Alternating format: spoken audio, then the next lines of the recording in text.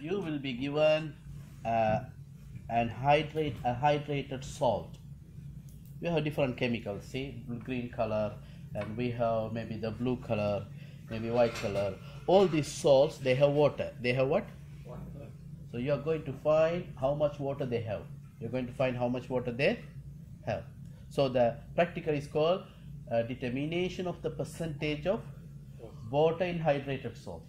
So this is the objective. What is the objective? To determine the percentage of water in hydrated salt. Type. Let's say I take this chemical. How to do this one? Step number 1. Take your Bunsen burner and light it. Where's the lighter?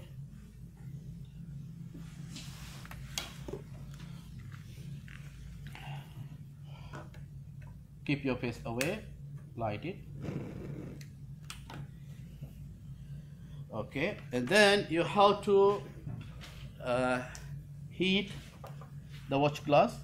You don't use gloves, it's dangerous.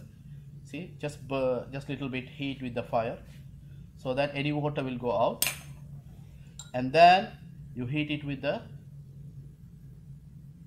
fire again, the beaker. You can see a lot of water going out from that one, because you can use your tissue to take the water first if that is better. If there is more water, you can just use a tissue, so it will help you to take the water there. It's not that, okay, fine. After you heat, after you make sure every water has gone out, and then turn it off, and you have the beaker and the watch glass. You have the beaker and the watch glass. Now you have to take the mass of this one in the mizan. Can you go to the board, please? Okay, it's not it's not very hot. Okay, just switch on, make it 0, this one, and keep it there, and take the mass of the beaker and the watch glass. Okay, can you write it? 160 point, mashallah, 160.00. Right, plus. Now what you do is, you have to add chemical. How much chemical you are going to add? Around 2 gram chemical. How much? 2 gram. So what we do, take this one, cover out, add chemical, around 2 gram. So you can add from here, little by little. How do you know 2 gram? Because you can see the reading here, is it? Yes. Increase the reading by 2. Increase the reading by 2. Okay. So add this chemical. So when the reading has increased by 2 here, switch it, close this one and take it out. Now you have the beaker and the hydrated salt, and put the watch glass back. Now you take the reading.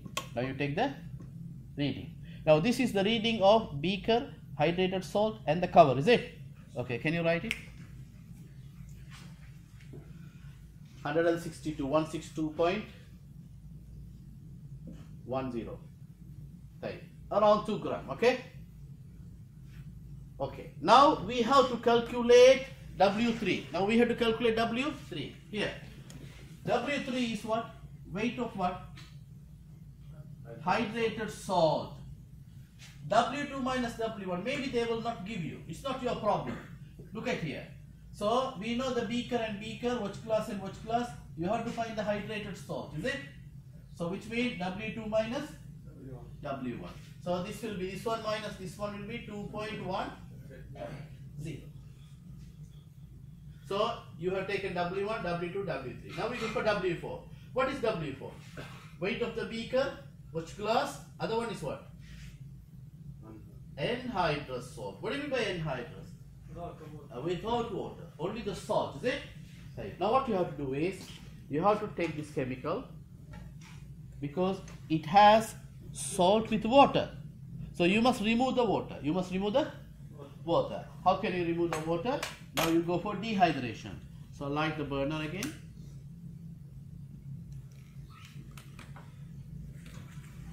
And keep it under the wire gauze safely.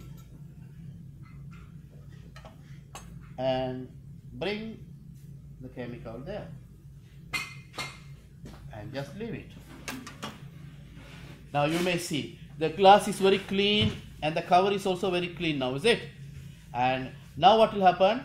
The water that is joined, chemically joined to the salt, now it will start coming out. It will start coming. How do you know water is coming? You can see.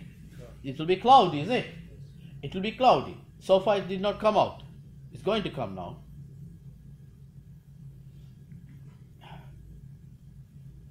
If the fire is coming too much, so I will reduce it a little bit.